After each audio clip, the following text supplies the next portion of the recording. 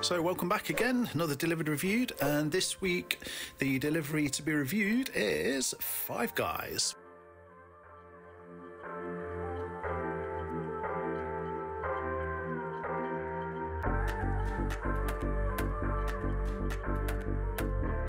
Five Guys started in America, Arlington, Virginia, 1986. Jerry and Janie Morrell gave their sons a choice: start a business or go to college. And obviously the business route won. They opened the store, as you can see their little timeline, up to 2003 from the expansion from the US. They started a business, Five Guys, Five Brothers, hence the name. And since that point, obviously, it's been going pretty strong. And now, obviously, in the UK and other parts of the world. And I think, to be fair, you could actually say these are 10 out of 10 in terms of the principle of what they serve, ingredients, and the generosity of the amount of chips and toppings. But, which you'll see in a second, they're still wrapping everything obviously in foil, which I'm not saying is a bad thing, but it still adds that bit of heat and then moisture, and the bun goes a bit soft. And obviously you can see there the original, you know, picture perfect bun as it is.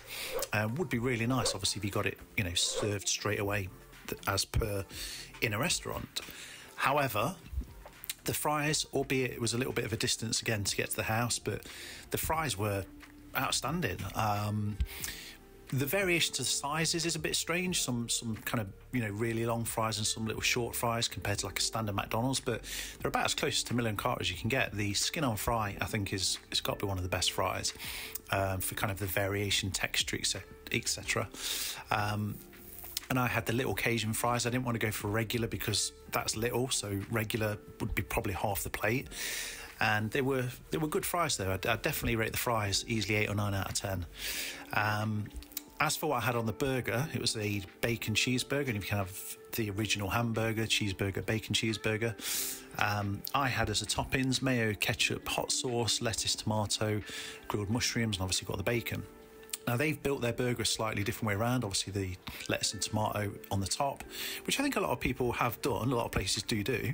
But the bacon and the mushrooms are on the bottom, which kind of, although the mushrooms obviously with moisture, but the barrier to stop the bun getting really, really soft. The only thing, like I say, is wrapping it in foil. It was still a little bit soft, but it was better than any other burger I've had from any other place that does wrap it.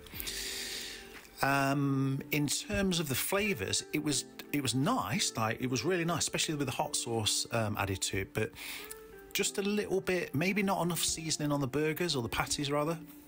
Obviously, those 2 patties as standard. That's the only thing I can say that was kind of as a negative. It's got a lot of flavour, but the seasoning, I think, maybe just add a little bit more seasoning to the patties or something like that. I'm not sure exactly, but it might even be the bun being a standard sesame seed bun compared to a pretzel bun or a brioche bun. So that could have sort of taken a little bit of the flavour away compared to other places. But overall, really good place. I can't really argue for the generosity, obviously, as they pride themselves on. Overall, as a outlet that's been around for years, I would say, you know, you're probably not close off Miller & Carter, 10 out of 10. However, just for the fact of being wrapped in foil and the moisture, that's about the only thing. And like I say, a little bit kind of slightly bland with the burgers or seasoning. So 8.5 out of 10, I don't think is a bad score, which you'll see in a second. But if you've not tried it, not been there, and obviously you've not had the toppings like I hadn't, then definitely try them. They've got to be one of the best, like, genuine burger places. So, you know, comparable to something like a Burger King or a Miller & Carter or similar. But either way, good place. So 8.5 out of 10, as I say. And appreciate the views, the recent subscriptions, and obviously if anybody's got any comments, please feel free to leave them. Hopefully catch you on the next one.